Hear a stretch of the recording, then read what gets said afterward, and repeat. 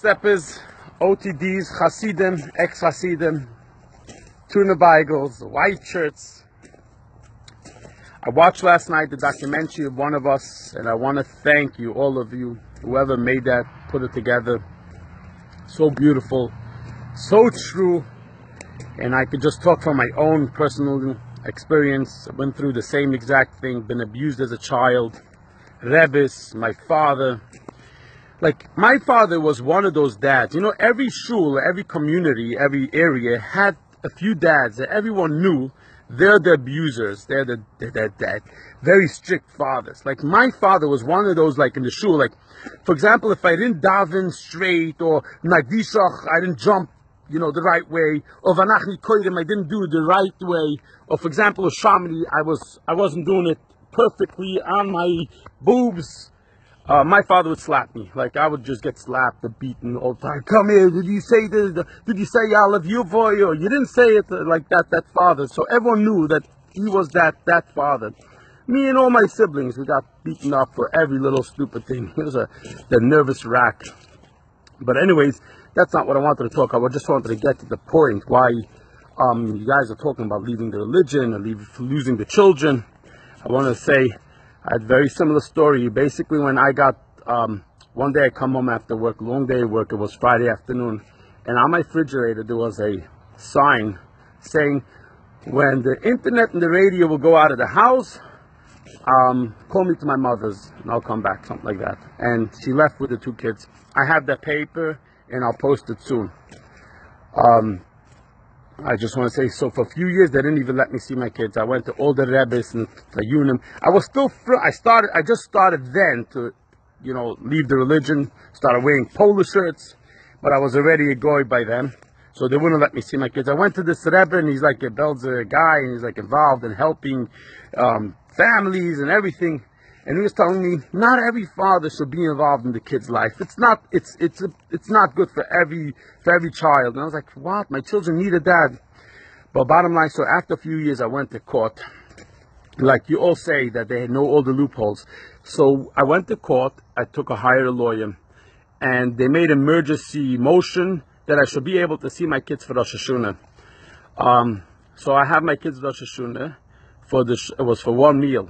So my ex-wife brings the kids to my grandparents for one meal, so I can have my kids then. And right after the meal, they pick them up.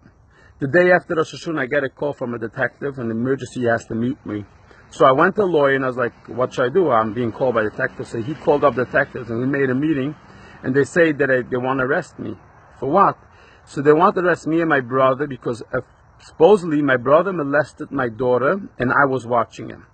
First of all, everybody knows me. I never hurt a human being. I never will go anywhere similar, close to that. If I see anyone hurting any human, especially my kids, like that, I would hurt them myself.